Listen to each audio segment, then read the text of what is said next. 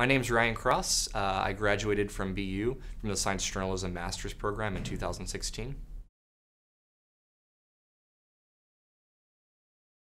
A few years ago, I was actually in grad school to become a scientist, to do research in a PhD program, and I was looking for something else to do because I realized I didn't want to be sitting in front of the lab bench my whole life, but I loved science. And somewhere I saw an advertisement for the BU Science Journalism program, and it talked about writing about science and explaining the scientific process and new research to people in a way that the non-scientists can understand. And that just really appealed to me. That's something I've always sort of wanted to do long term anyway.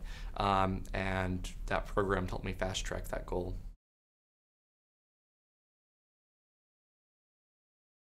The courses were really great, and we had all kinds of fantastic guest speakers, journalists from Nat Geo or the Atlantic, that would speak to us, either in person or over Skype about the work that they do, and that was really helpful for someone who was coming into this not even having a clue that I wanted to do journalism a few months prior to applying to the program. So it was really good to get that sort of real life advice from journalists who've actually been doing this for a long time.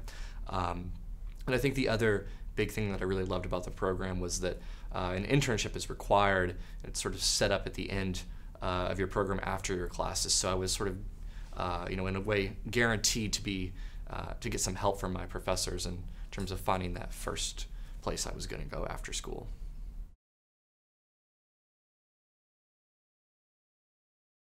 So currently I write about the science and business of the biotech and pharma industry here in Boston and worldwide. I write for a magazine called Chemical and Engineering News, or CNEN for short.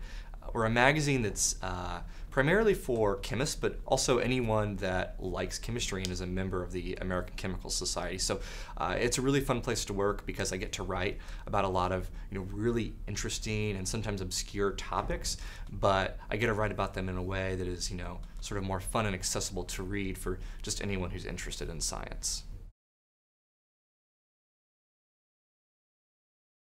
For somebody who has that sort of unusual love of two usually pretty different things, one being science and the other being writing. If you're one of those oddballs like me who sort of fits into that group of people that loves both those things, and I can't imagine a better job. And it's sort of a small field and a hard field to break into, and I think that going to BU for that master's really helped.